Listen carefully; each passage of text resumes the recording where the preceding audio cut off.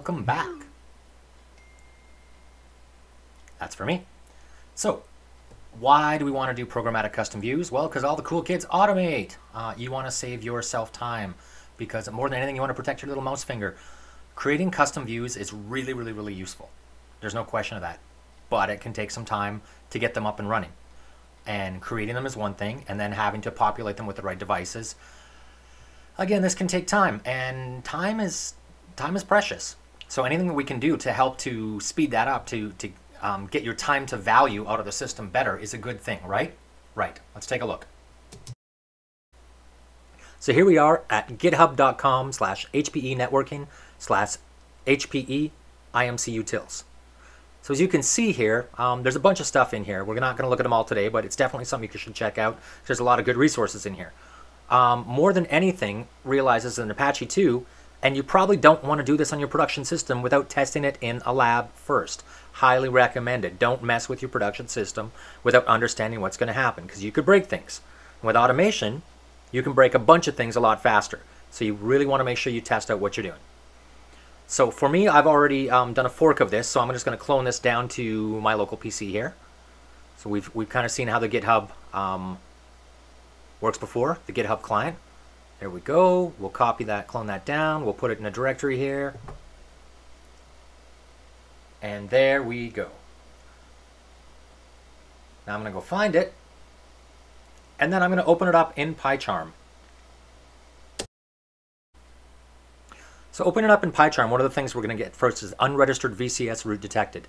So that basically just means that you've cloned it from GitHub. So we're going to say add root here, and then we'll be able to do some stuff.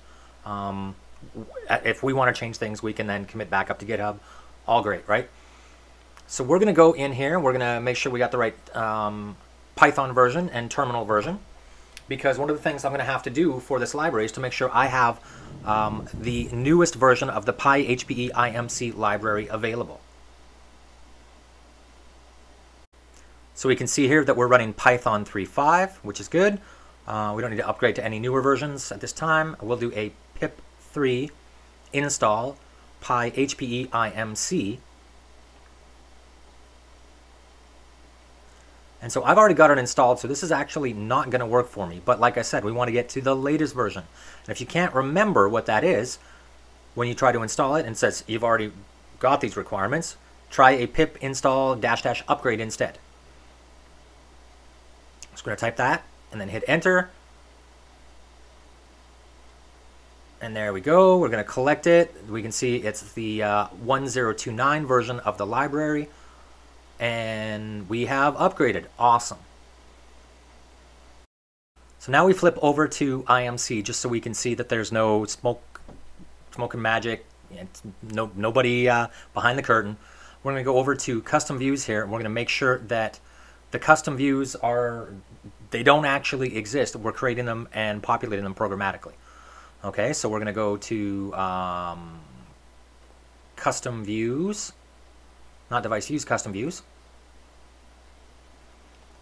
We'll take a look at this. Look at that. Network view here. There we go. We'll flip back over to PyCharm again. So first thing we're going to do is we're going to edit the provided for us custom views. Okay, so one thing we'll just get rid of all this stuff. And we want to make sure that we've got all the custom views that we want to create. So I know for sure I want a mobile first view. And then let's see, what else do I want? I want a Juniper branch view for my Juniper gear. I want a Cisco branch for the Cisco gear. I want a CommWare 5 branch for my HPE CommWare gear. And what else do I want? Maybe I want a Cloud First branch. So cool. So I've got all these in here. And so now, now that I've created this, I'm able to go and open up this import custom view so you can kind of see what the code is doing here. So what we're really doing is we're going to open up that CSV file, and then we're going to go through each line of that CSV file, and we're going to dump it into the create custom views function from the HPE IMC library. So let's run this and take a look and see what happens. Bam. Well, that crashed. So let's see, object of none type.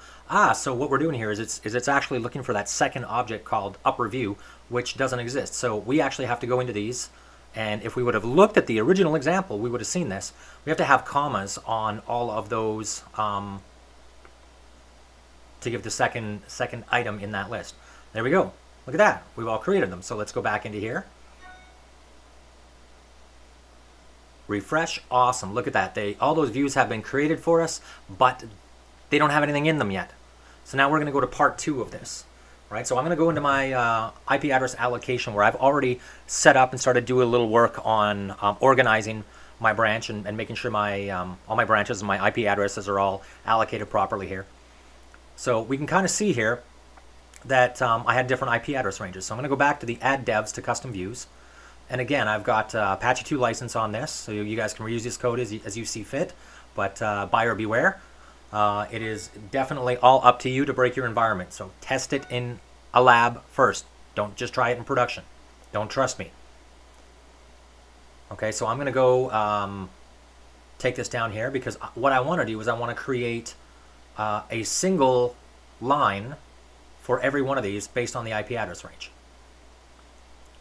Okay, so I've already got a add subnets to custom views for 1011 for mobile first, and I want to do the next one here is 1012, and I want to make sure I have the exact same branch here, the name, because otherwise this is going to fail. Because what I'm going to do is I'm going to go get the device or the view ID for that particular branch, and the name obviously has to match.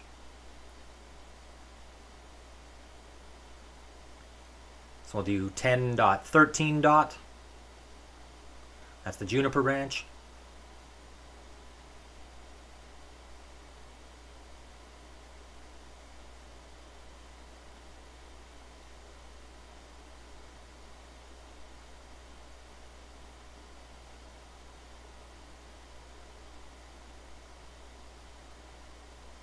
We'll do 10.14, which is the ComWare 5 branch, which I think we called CW5. There we go.